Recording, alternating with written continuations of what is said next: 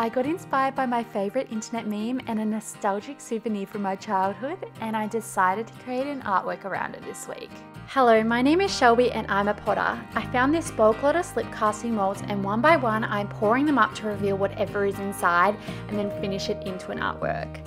This is the Mystery Mold series, so let's see what's in today's episode. A very satisfying pour with the 6 symmetrical holes. I let this one go and I don't tip it out as it looks too small to be hollow. It's time to open this one with the 6 holes. It actually kind of looks like a domino. They're little tiles! I am really excited about that. Like, this seems really simple and basic, but I have so many ideas on to use these. Not only can I make my own bathroom tiles now, or kitchen tiles, or splashback, but these could be great little magnets, brooches, badges. Like, these are gonna shrink a little bit still. This is a great mold. I am really, really happy with this. I can't wait to start painting them. Here is a look at the mold for those looking to acquire it into their collection. This mold is really satisfying. All the tiles are so symmetrical and the little nubs just sliced right off and then popped right out. I really loved popping them out. It was so fun. So for the first half of this video, let's talk about memes. This is not the only artwork I did this week, but this one was probably the most satisfying, and then I'll talk about the other artworks. So when I was looking at the tiles, I was thinking how cool it would be to create this large image of all the little tiles making up a component of the picture, like a big tile puzzle or pixels comprising an image.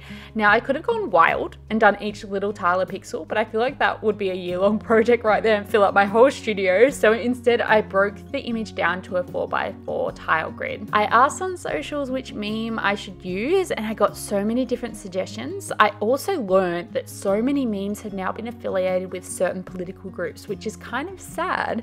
That's a rabbit hole I haven't actually gone down yet, but I feel so sad for the original artists that have perhaps made this cute little goofy image to share online, but are now being associated with these certain groups that don't align with their values. One, for example, was the Peppy the Frog, which I was going to use, and I have been told that the Feels Good Man, the documentary, goes into more detail about the artist and the way their artwork was adopted by some dark political groups. I have been told that the Feels Good Man, the documentary, goes into more detail about the artist and the way their cute little frog artwork was adopted by some dark political groups, and how they're actually trying to reclaim its name back. Maybe I should have done it to reclaim Peppy back, but just in case it does serve as pain and frustration, I wanted to keep it light for the artwork this week. One meme I use so much is the "This is fine" meme. And this meme depicts a dog sitting on a table with a cuppa. Around the pooch, the room is on fire, but the doggo looks like kind of content and fine, and then at least they aren't on fire yet.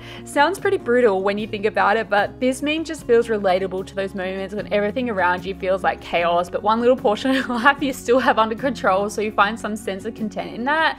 Or that moment of just being aware that everything is out of control and trying your best to just keep it calm and keep it together. It kind of has a bunch of meanings and is just so relatable. And I am also aware that many of you are so aware of this meme, but I wanted to explain it for those who maybe haven't seen it or not a part of meme culture. Memes are sort of used as like little graphic images that speak for a feeling, emotion, or experience. People share them online to engage in humor or question something or to convey a message, etc. For those that don't really understand memes, I love them and I think they speak louder than words sometimes. So the This Is Fine doggo from Casey Green had to be my top choice after finding out what had happened to Peppy the Frog over in the US. I also thought this choice was amazing because the tiles will be going into a fire room of their own when they enter the kiln, and I just thought for that like connection, it was just so worth doing. I also just wanted to let you all know that I actually contacted Casey Green before doing this project, and they were so kind and said that I could do this with credit to them, so I have linked their shop in the caption below. Please make sure that if you are wanting to own a meme or any kind of merch related to a meme, that you support the original artist. Casey has a bunch of different pieces like their pins, which I so want, but make sure you're supporting them and not the people that are recreating their work and profiting off of it. Just as a little tidbit. But I wanted to use this time to say thank you to Casey for not only creating a very relatable artwork that relates to so many of us, but for giving me permission to do this project, because it literally absolutely made this week's reveal so worth it. So in order to map out the design, I printed the meme out as big as I could and put it into a square format.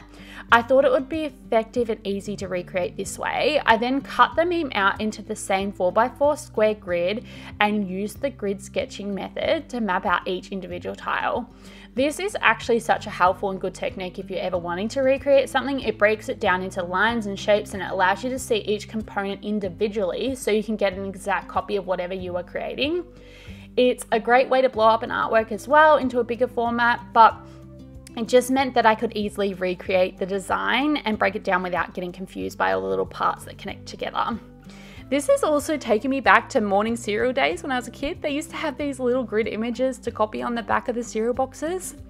Once I had sketched it out and I was fairly happy with the layout and positioning, I started adding my colors, and most of the colors were custom mixed, and I was kind of guessing and hoping they would look like the meme's colors, but some colors are hard with underglaze due to the high temps and they can burn out, so I'm just going for the best shot possible. Also just wanted to share that I was having some weird tech stuff happening this week. I lost a bunch of files of filming this one, and I couldn't believe it. Of all the pieces I lost was the one-off artwork I was doing of this meme tile, but then I had a few other weird tech stuff happening and it was just feeling a little bit cursed, but we got through in the end. I actually refilmed some of those shots and mocked up some fake tiles that aren't actually the ones in the original grid, but you get the point, okay? I did it for you guys to make sure that you get to see the storyline and the process of it building up. I did, however, manage to still get all my line work shots. They all worked fine, so I was so grateful for that. Trying to line up all the tiles was a little tricky, and some of the tiles are not perfectly symmetrical. However, this was not a huge issue. I figured once it's on a wall and with grout in between, it will line up amazingly. I did try to line it up the best I could by having it on the flat lay, but then also painting over the curve of the edge so that it looked like it was a clean line and the line didn't just stop. Because all the colors were custom mixed, the artwork took me hours. It actually took me about 2 days between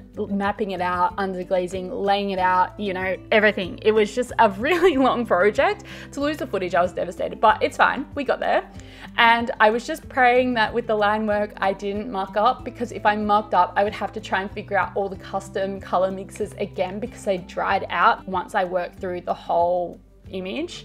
And I wanted to make sure that I didn't line it up until all the color was on, just because I felt like it would be easy to just line it all at once. I then moved on to some more project with these tiles, and I wanted to try so many ideas because it's such a blank canvas, but you can do so much with these little squares.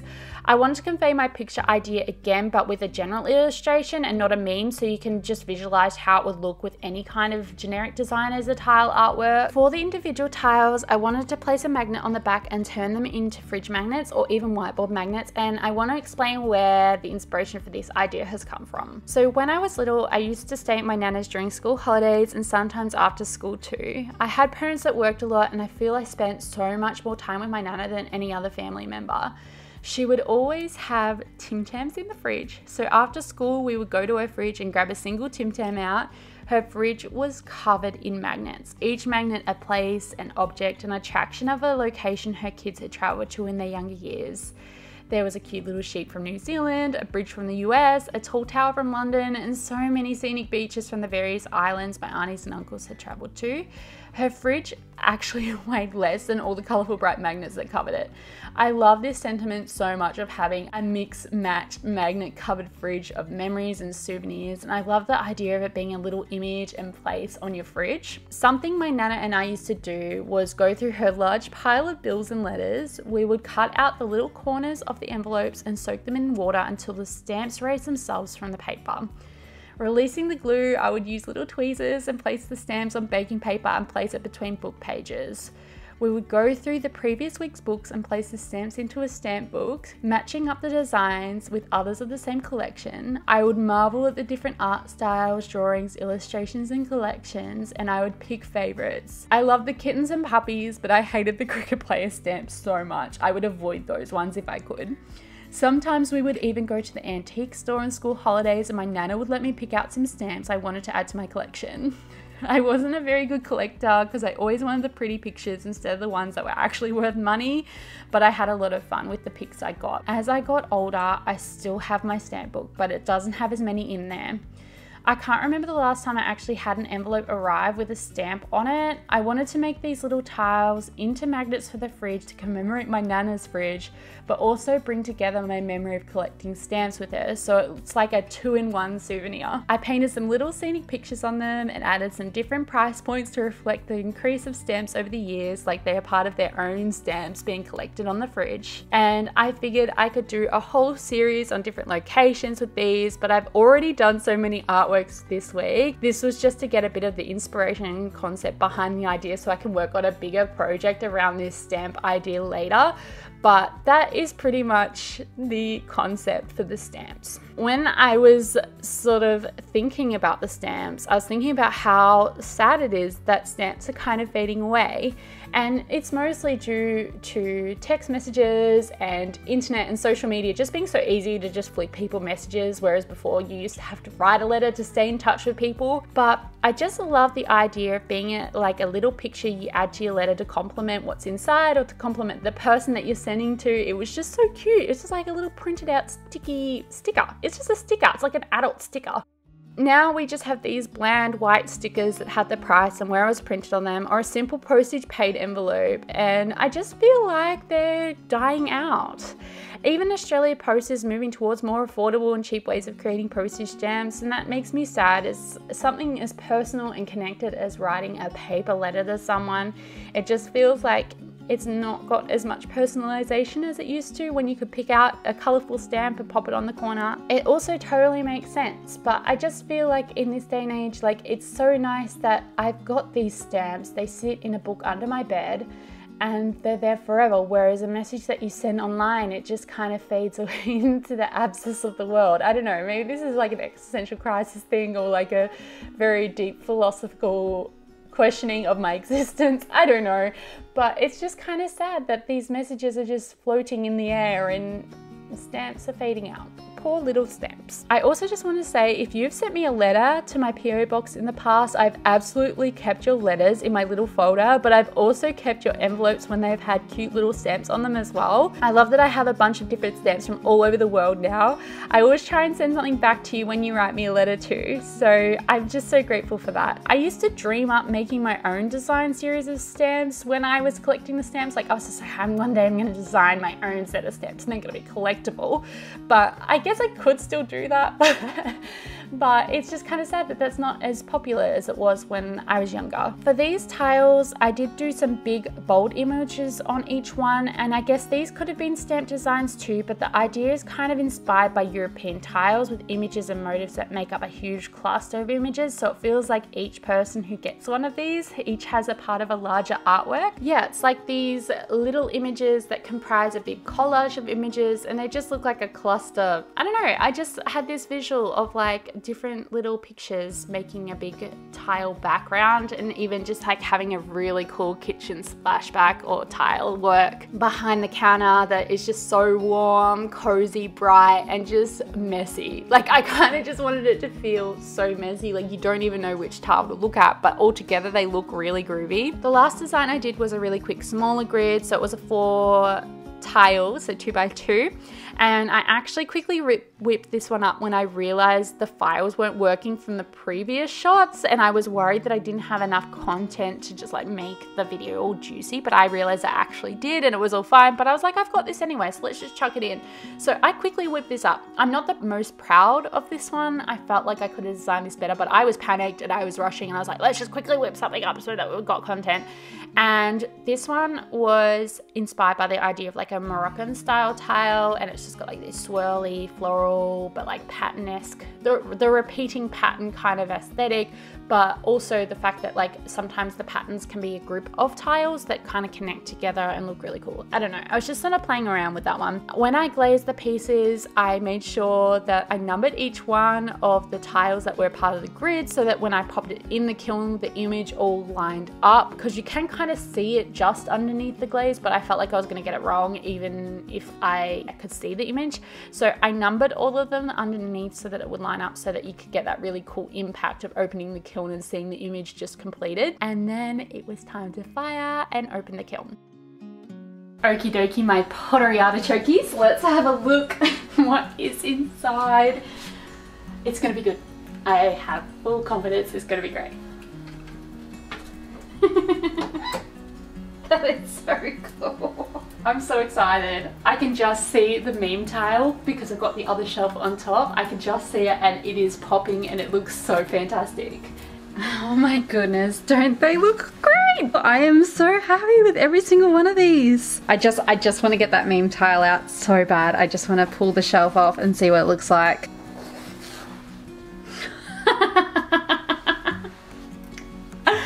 I love it. Oh, I love that so much. That was so worth it. Look at it. How cool is that? Oh my gosh. I'm so happy. That was absolutely worth it. I just popped them all together for a transition for a short video and it just looks so good. I'm so happy. It almost makes me want to go through the paint again and do another one.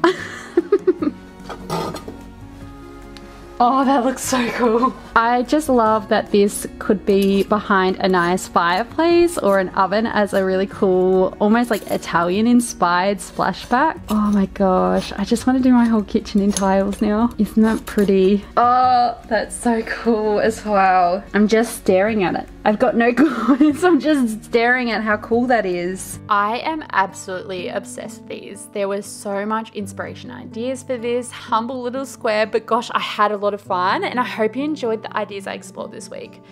As always, there are so many ideas I could have done, but I think it was a good snapshot of the potential each of these tiles could have. I loved all the individual images and how together they look like this amazing huge artwork. I can only imagine a kitchen tiled like this. It would be incredible, so cozy.